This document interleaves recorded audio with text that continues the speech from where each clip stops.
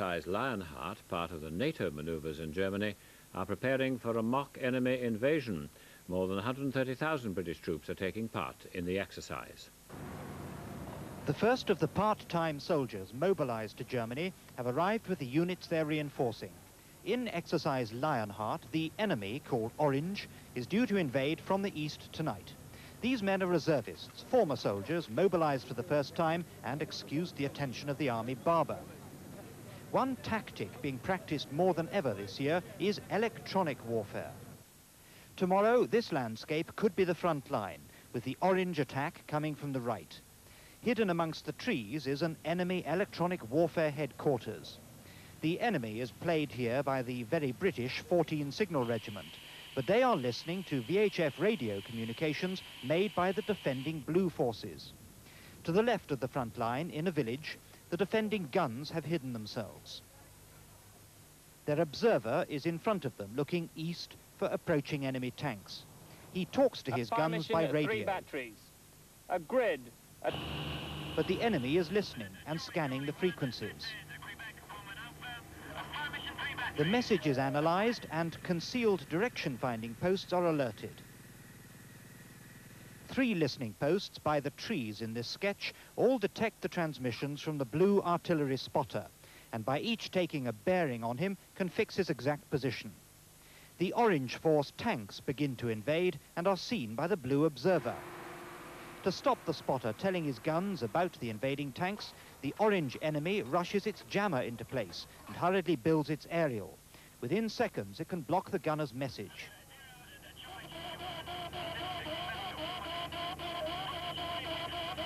This use of electronic means to defeat an enemy has received relatively little attention from NATO forces until recently. But it will be practiced hard in this exercise, because it's known the Russians now use the technique extensively. The day began at RAF Wildenrath with a raid by saboteurs trying to cripple the Phantom jets based there. The intruders were driven off with gusto by the RAF regiment, but they couldn't do anything about the next event, a low-level airstrike. As the firefighting parties and rescue teams coped with the fires and casualties, German territorial troops were on hand to repair the damage to Wildenrath's runways. Within an impressively short time, craters were filled and temporary steel matting was in place to make a rough but usable airstrip. Meanwhile, 100 miles to the north, the 3rd Division was locked in battle with German Army Panzer Grenadiers. There was an air of unreality. The exercise is being held under strict rules of causing minimum inconvenience to the public. And it's not easy for troops who on paper are fighting World War III to take things seriously when they're surrounded by sightseers and when civilians are going about their normal business.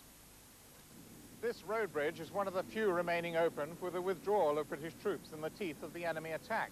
When the last ones come through, it will be blown up, on paper that is. But will that demolition succeed? Will the tanks behind me manage to hold out long enough to keep the enemy at bay? Well, that's the sort of question that can only be decided by the umpires. Tonight, the 3rd Division is falling back under pressure from the advancing Germans. They've inflicted heavy casualties, but they've also sustained heavy losses. But in the way of exercises, everyone will be back. In the models, Foreign Secretary Sir Geoffrey Howe and his West German counterpart, Hans-Dietrich Genscher, visited the front lines. Our defence correspondent Christopher Wayne has been watching the action. This morning, the helicopters woke up Hessisch-Oldendorf with the roar of battle. Hessisch-Oldendorf is a nice small town which has the misfortune to lie on the River Weser. Today, special forces tried to blow up their bridge, but the men of Britain's territorial army were ready and waiting to slaughter the invaders with blanks and thunder flashes. There have been continual rows over who's been hit and who's survived, and the umpires are constantly on hand to give judgment.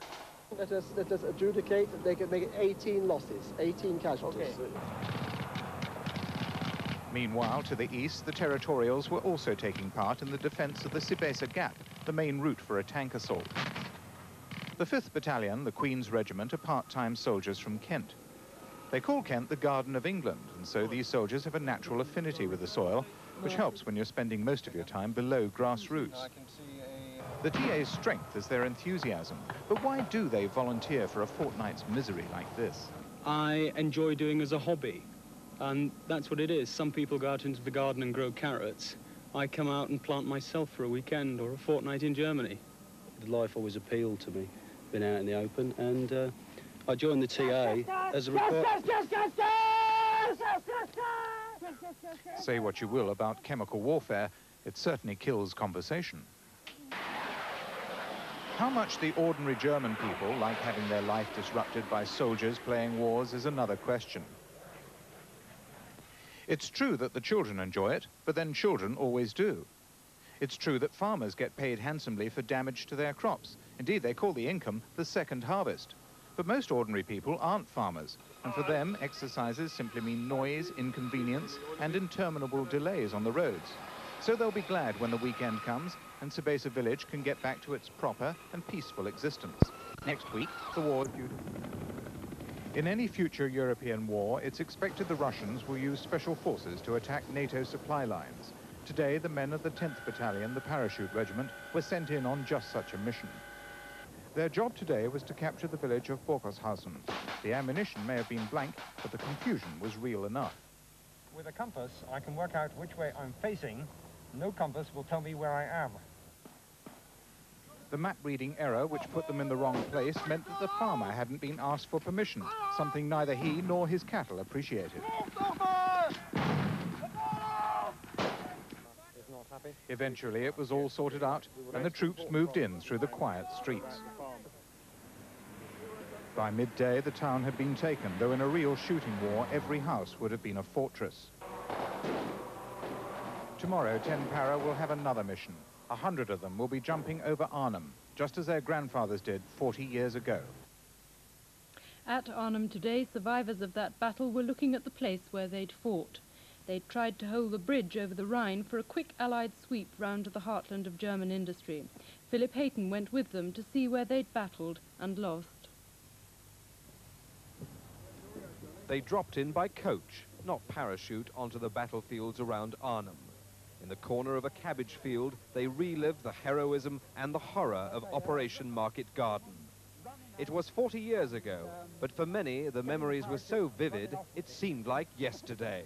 And that's where we dropped, right close to the trees. Some of them... What, over by the farm? Yeah, over by the farm, and some got stuck in the trees there.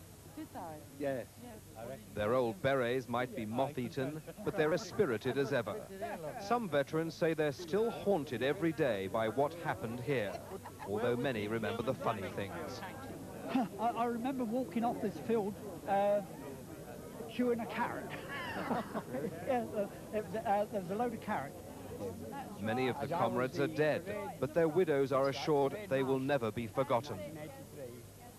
We're missing, I can tell you that. We're missing. And he'll always be remembered, and he'll always be welcome at Arnhem. Yes, I know. As long as I'm here, I don't care. We're all comrades together. We're all a family. And you must realise this, because we are devoted to each other. You know, too, when Badger got killed. That's right, yes. He buried him, that's right. Well, we were together. You remember me now, yes, don't you? yes. We were taking... They won't stop swapping stories until they head for home. This afternoon at Sostdijk Palace, some veterans met Prince Bernhard, who led the Dutch resistance. General Robert Urquhart, whose division was almost completely destroyed, mustered his men for the prince. Mr. William, Mr. Gregory, Mr. Rushton. Thank you very much, I do. The assault on Arnhem was a major defeat. These men lost a famous battle, but their dash and daring helped point the way to final victory. Ground. It looks so like the American tank because the Allies exchanged tank design and technology. They share the same high maneuverability. The armor, which is on the top secret list, has not yet been penetrated by any known missile. Today they fought each other for the first time. The Americans fired first. As only 50 Challengers are on the battlefield, much of the combat also involves Britain's aging chieftain. But to their cost, one crew came to an embarrassing halt in a ditch. They tried to tow it out but failed, and locals remonstrated at the damage to their farm track. One man with a broom even offered to clear up the mess. In a real war, the tank crews would have been destroyed. The army said Challenger performed exceptionally well. That pleases NATO, and Russian intelligence will doubtless pass back its performance to the other side of the German border. War veterans have been remembering the battle for the bridge over the Rhine at Arnhem. In 1944, 35,000 troops from America, Poland and Britain failed to hold the key crossing with heavy casualties. The bridge at Arnhem today, peaceful, almost empty. 40 years ago, it echoed to the roar of one of the most savage battles of the war. Today, the survivors of that battle, men of the British 1st Airborne Division, came back to honor their dead and pay tribute to their courage. Some walked to the memorial, part of the original Arnhem Bridge. Some made the journey in wheelchairs. At their head, their commanders. On the right, General Urquhart, who led the 1st Airborne. By his side, General Frost, who, with about 500 men, held this, the north end of the bridge, for 4 days until forced to surrender. An original Arnhem paratrooper, 66-year-old Tex Banwell, dropped again today and recalled the horrors of 40 years ago. And in my own plane, there were about 10 or 12 men dead on the floor who had been shot with small arms fire, machine gun fire. And of course, all parachutists are sitting targets once they're in the air. So a lot of people were killed, although they jumped and their parachutes were open, they were dead in their harness. One highlight of the day was a mass drop by men of the Parachute Regiment onto the same heath where the original landings took place so long ago. In their struggle to seize the Rhine bridges, the British were outnumbered and encircled and could not be reached by ground troops advancing from the south. Today, as Philip Hayton reports, their parachute drop was reconstructed. In the skies above Arnhem, 60 men of the Parachute Regiment staged a commemorative drop onto Ginkle Heath, codename Drop Zone Y. About 10,000 men of the 1st Airborne Division landed 40 years ago. It was the greatest airborne operation ever. Prince Bernhard followed it with interest today, just as he had done then. Only this time, it all went off without a hitch. Leaders of the Dutch resistance, who did so much to help the British wartime survivors, laid a wreath. The pain and pride of 40 years ago was plain to see, as the Dutch handed out a carnation to every veteran they could find. The bloodiest battle of the First World War, Verdun in Paris, has been commemorated at a ceremony which marks a symbolic reconciliation between France and Germany. President Mitterrand of France and the West German Chancellor Herr Kohl paid homage to the many thousands who died 68 years ago. From Verdun, John Simpson. This is the killing ground of Verdun, the highest density of dead per square mile in the history of warfare, in the longest single battle ever fought. 700,000 Germans and French died during the 10 months it lasted in 1916. After it, France was exhausted and German morale never recovered. There were no victors. Everywhere you go on this battlefield, you find the debris of war, from the rusting pieces of iron like this to little pieces of bone which are everywhere. One man has the job of going out every day to pick up the human remains and taking them to the ossuary or bone house at the top of the hill.